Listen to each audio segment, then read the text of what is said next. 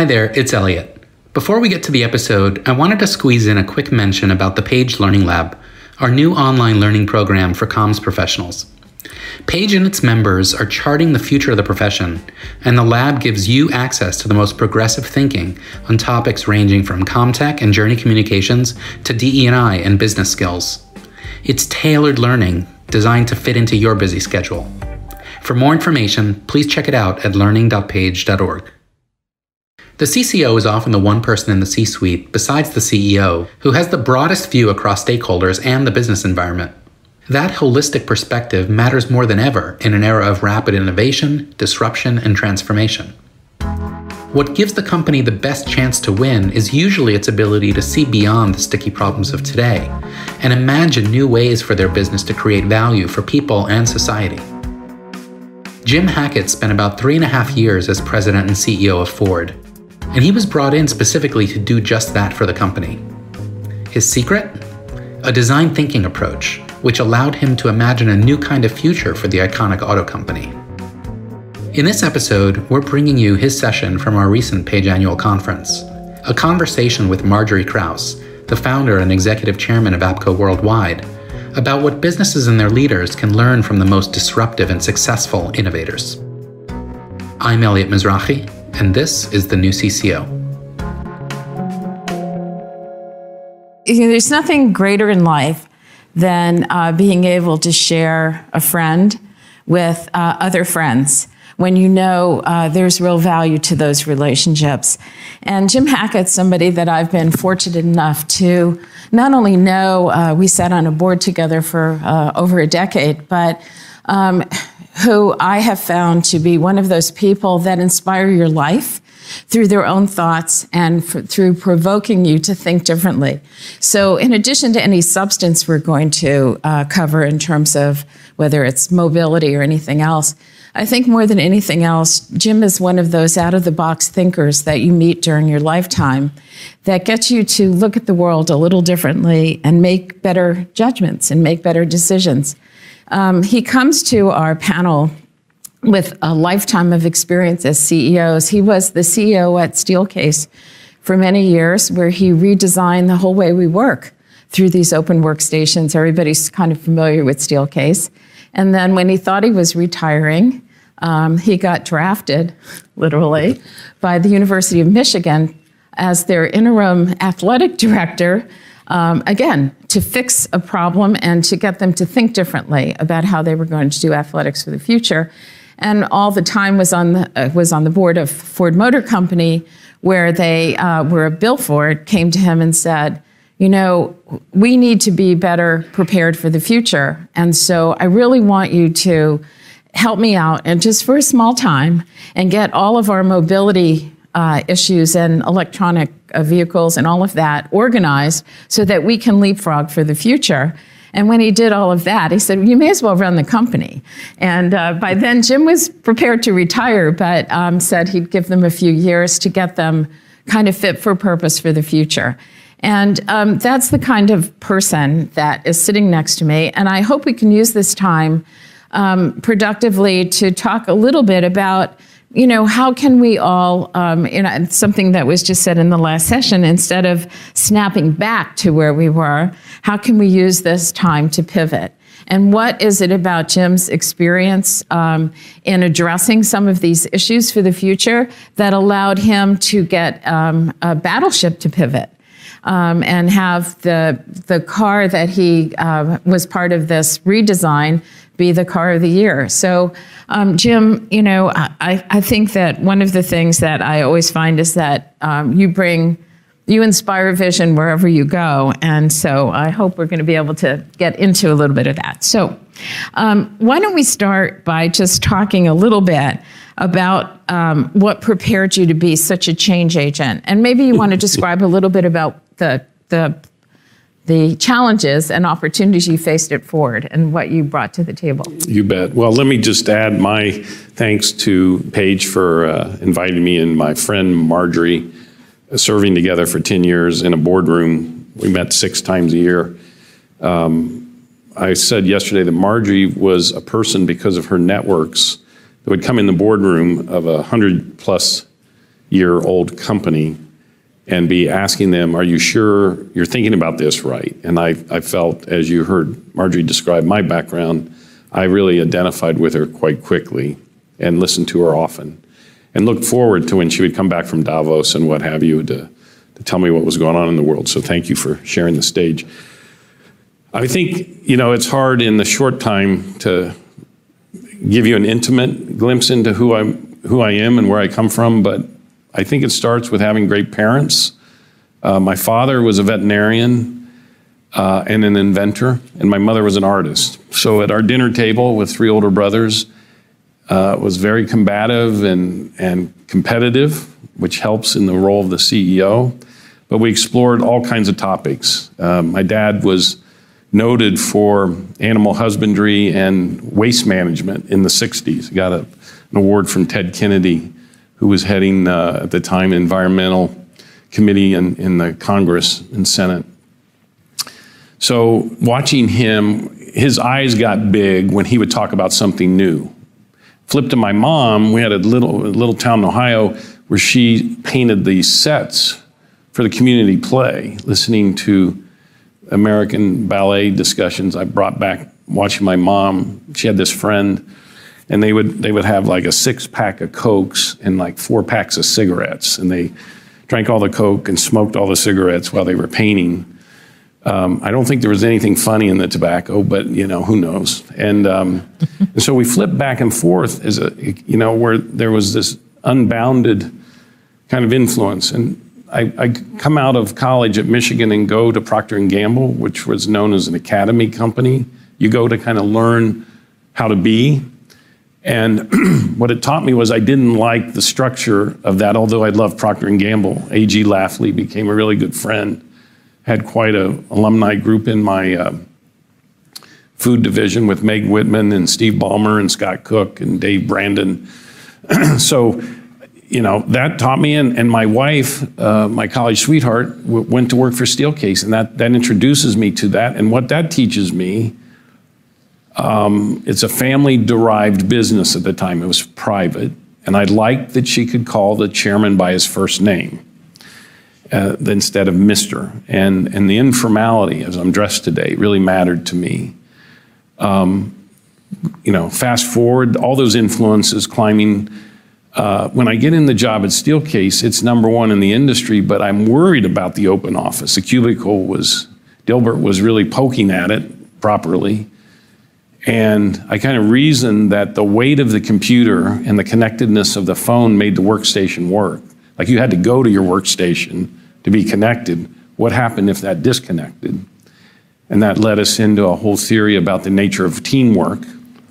I meet David Kelly, the founder of IDEO, and now running the D School at Stanford. I buy the company. They were private, we were private. We didn't tell anybody for 4 years.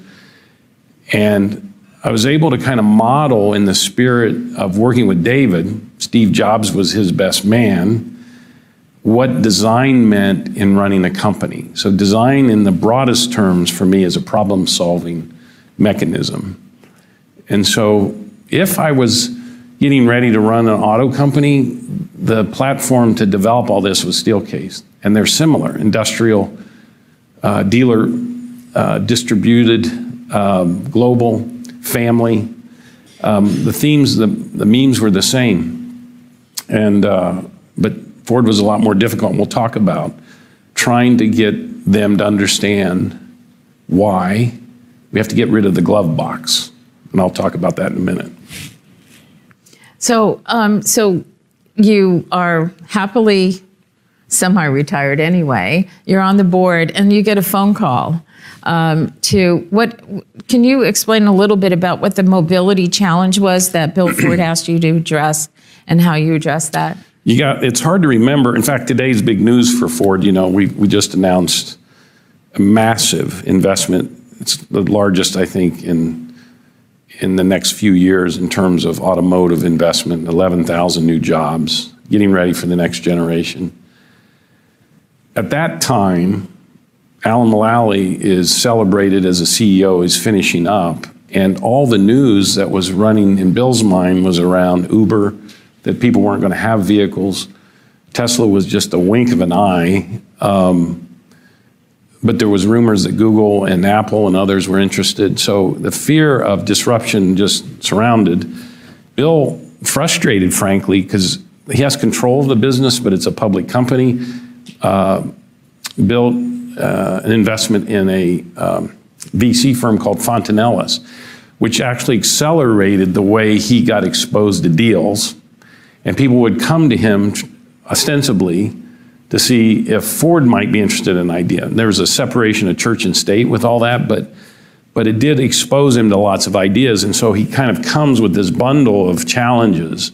Got all these ideas, Jim, I've got this disruption, and what does the company do? I'm not sitting on the answer, hoping that we can guess it, but I do have a method for kind of parsing through that, that I was going to deploy. And so we're sitting in Palo Alto. We took the board out there. I wanted to explain what design thinking was. So we got the board when I was on the board to go to Palo Alto. And we brought the founder of Nest in, who was a Michigan grad and I knew really well. And he was explaining how he was devising Nest. And I watched the board's eyes roll in the back of their heads like this, the nature of the way you intuit something that isn't here is really hard for lots of people. Not everyone, not trying to diss, people in the boardroom, but I just would say this is the problem that Bill felt too. In entrenched systems, 100-year-old companies, this is really hard to imagine that there's a new world, a new kind of order. And he said, why don't you come and do this thing where you just imagine that for me? And I go, well, Bill, if I wanted to run a business, I'd stay at Steelcase. I mean, we were humming and it was really working. This new idea that I hinted about was taking off. He said, well, no, you just come and be chairman of the entity.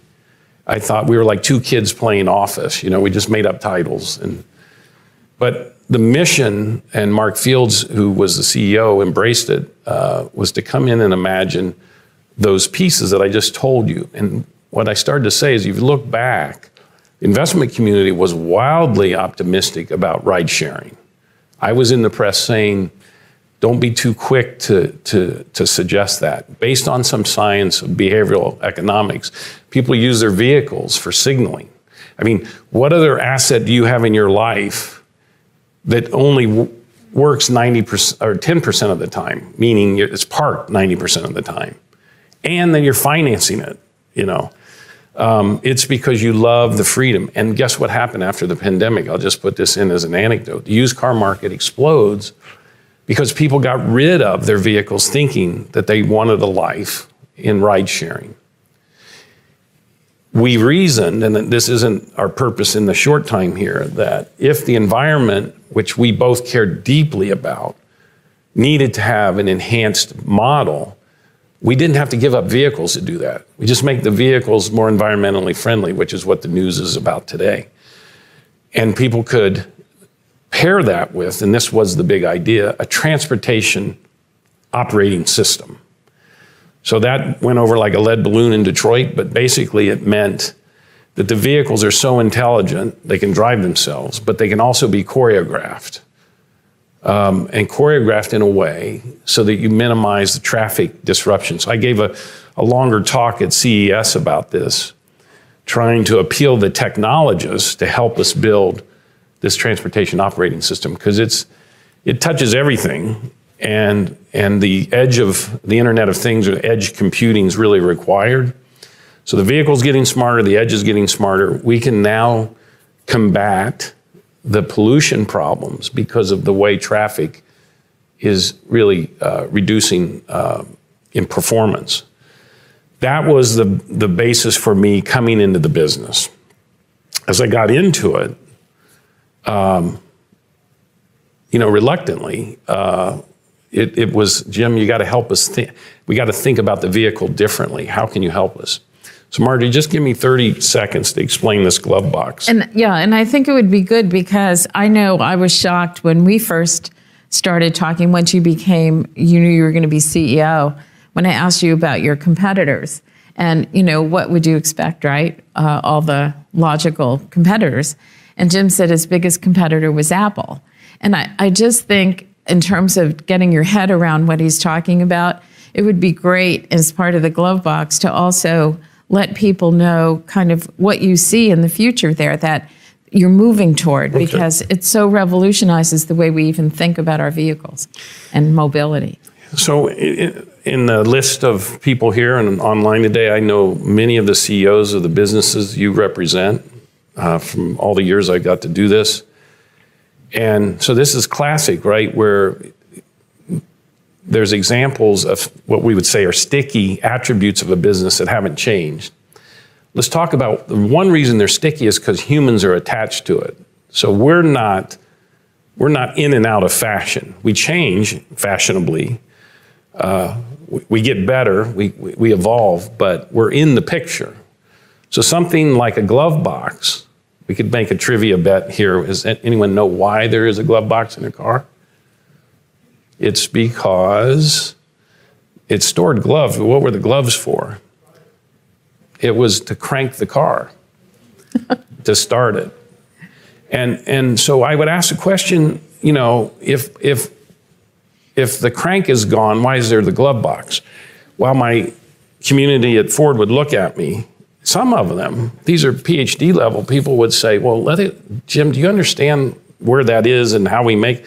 Yeah, I understand it. It doesn't make any sense. In fact, if you're black and you're pulled over and you reach to get the registration out of there, it's a frightening moment for everybody. You know, why is the registration for the driver over there? Why isn't it on them? Why isn't it in the windshield? So, and we give the police a UV light, and they just shine it on the windshield. You know, it goes away. I would do this because this is the way Apple, who I hinted, David and Steve, this is the way Apple looks at problems. And so Jeff Bezos also perfects this in another way. The people in our businesses that are 100 years old are plums for them because we don't reinterpret the nature of use and the perspective. Now, Margery said, if you use that technique, you heard me in that story, I made all that up. But here's the method, is you take the human need to display their registration. And with blockchain, this is going to get even more simplified. But let's just say before that's all realized, what you do is you imagine what's the core rule for the registration.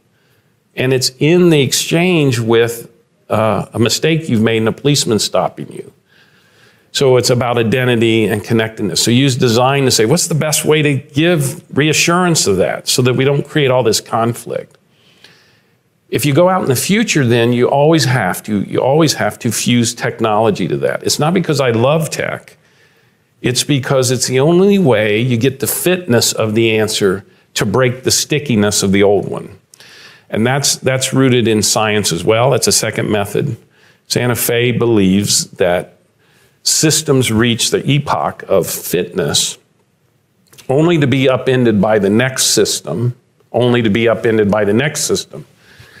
At the time the incumbent's facing that moment, I'm really simplifying this for the crowd, the incumbent system is not willing to give up the virtues that made it reach the epoch of performance. At Steelcase, we used piecework system to get a part advantage, but once China could produce furniture, we had a disadvantage. At Ford, we love the fact that we get to maintain your vehicles and we get to direct that service to our dealers. In the future, it's there.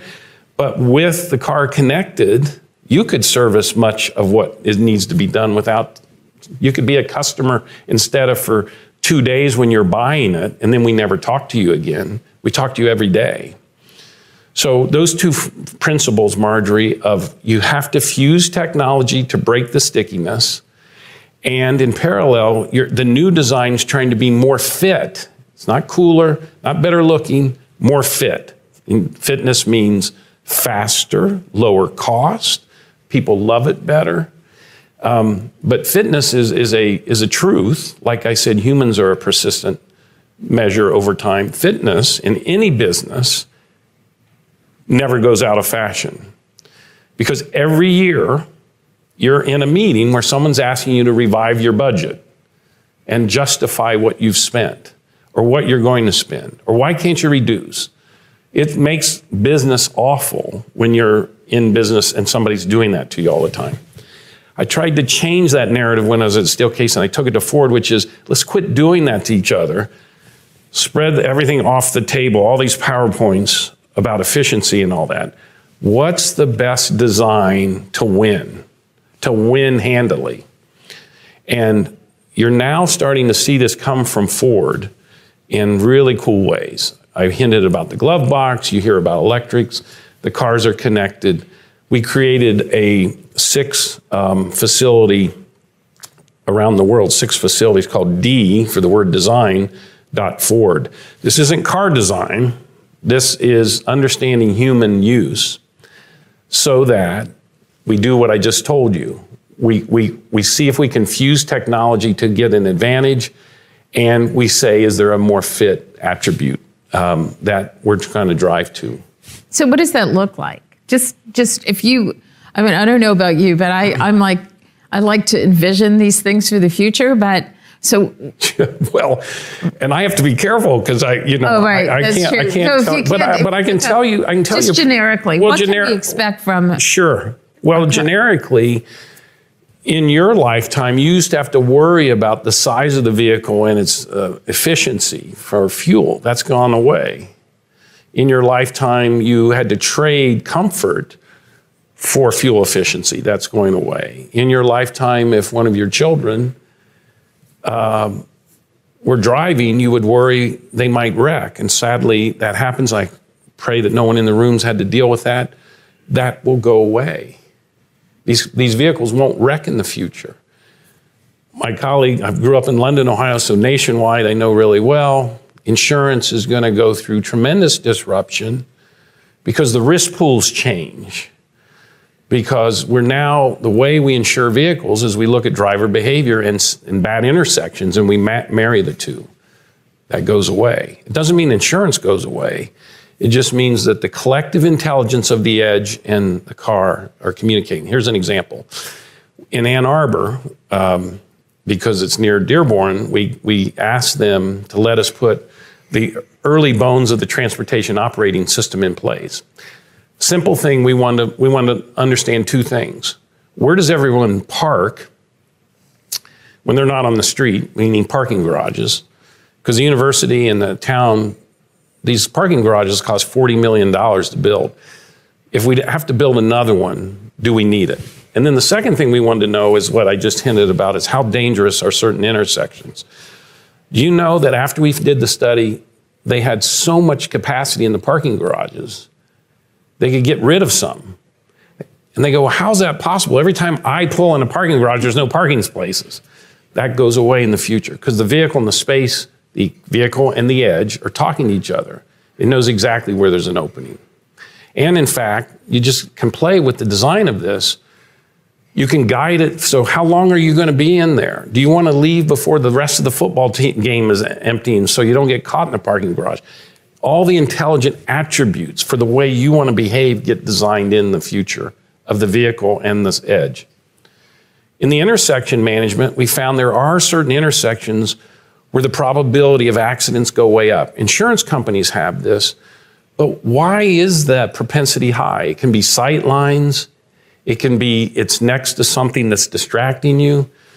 That goes away in the future because the vehicle learns about these kinds of things and starts to adjust. In Pittsburgh, where we started the self-driving division, Argo, we've been 3 years driving. There's an intersection the vehicle goes through it 17 times a day. For 2 years, it went through 17 times a day, and we measured the throughput. In the 3rd year, I said, I'm sorry it sounds like I did all this. I didn't, but I was pushing the boundaries of what was possible. Let's put a smart agent, this is the edge, in the intersection, like up on the camera. And as the smart vehicle, the autonomous vehicle approaches the intersection, this thing's transmitting like bits are going through, computing lines. What's the traffic flows? Do you know we improved the throughput of the autonomous vehicle by 40%, changing nothing else but this system forecasting the speed that it should stop and start to go through. It's a little hard to understand that because you go, how's that possible if everything stops and starts? It's the spaces, it's the distance, it's the what I break versus you break. It's just infinitely more complex. So Margery, that's what happens in a world with intelligence. It's also a scary world if a bad actor gets control of a vehicle and fills it with dynamite and wants to drive it into something. So we're working really hard, around the world with standards. I'm a big believer that if you augment humans with more and better, and they're good, you get more good. But I'm also a realist that when the internet came out, the #1 revenue generator was pornography. So it takes people that are leaders, to say this is what our purpose is and this is how we're going to use that special power. So one reason, Jim, I wanted you to go into a little more detail on this is that this applies to everything we do, and I think COVID taught us that sometimes we need to pivot very fast. We need to think differently. We need to get out of the way of ourselves. And I just thought, and this is what Jim has done his whole life, which is what I admire and respect. And I think the car example is just one, because you can extrapolate from what he just said and apply it to anything. And if we're not going to be obsolete, then we need to be thinking ahead of the curve, and we need to know what those tipping points are and when to pivot. And so that was really why I thought this was such an important example. And I would just say that as communicators, Jim, in this world that's changing so fast, what special role, or how can we stay relevant at the table, or are we more relevant than ever? How do we help in this transition? Yeah, well, let me just humbly tell you, I'm not the second coming, because otherwise, I know in the limited skills I have versus the expanded skills I have, the hardest thing for me was to communicate these abstractions.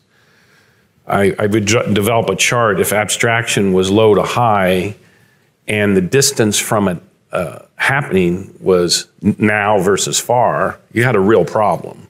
I mean, Wall Street is not going to want to talk about the throughput in Pittsburgh, but the Ford family cares about it because they're long-term investors. The employees care about it. The dealers, they are in between those two worlds because they have to sell something the next hour. So the role of communications for me at Ford, and Mark Truby's a member of Page, became really prescient. I started to understand, I had wonderful teams at Steelcase, and we were #1 in the world, so we were used to being busy, but I had no idea when we got almost 3 billion impressions when the Bronco came out the night it launched on the web. So I wasn't used to that kind of statement, Margery, and what you need is a professional team. And I'll brag about Mark. I think I brought to Mark the way the creative aspects that I just walked you through could be applied to the way you look at the historic system. I could help him look out further. What he did for me, and I wasn't in the morning session, but Margery briefed me, he was a journalist. And when he became head of comms, he could edit those 2 billion impressions down for me, the way an editor in a news periodical. Think of everything coming to a city editor that's going on, and he has to decide what the headlines are and what the lead stories are. Plus, he won prizes, journalistic prizes for long-lived stories in West Virginia. So I liked Mark when I knew him on the board, but I fell in love with him by the time I left because I never worked with anybody who cared so much about this all holding together. And I know you wonder if the boss notices that. If they're in a job like this, they do, because the chaos is just constant.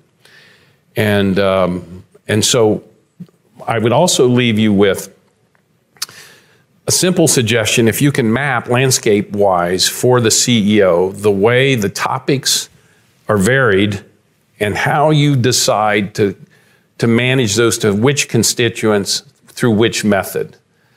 Because all three of those things are moving in a cubic way that looks to me like, air traffic.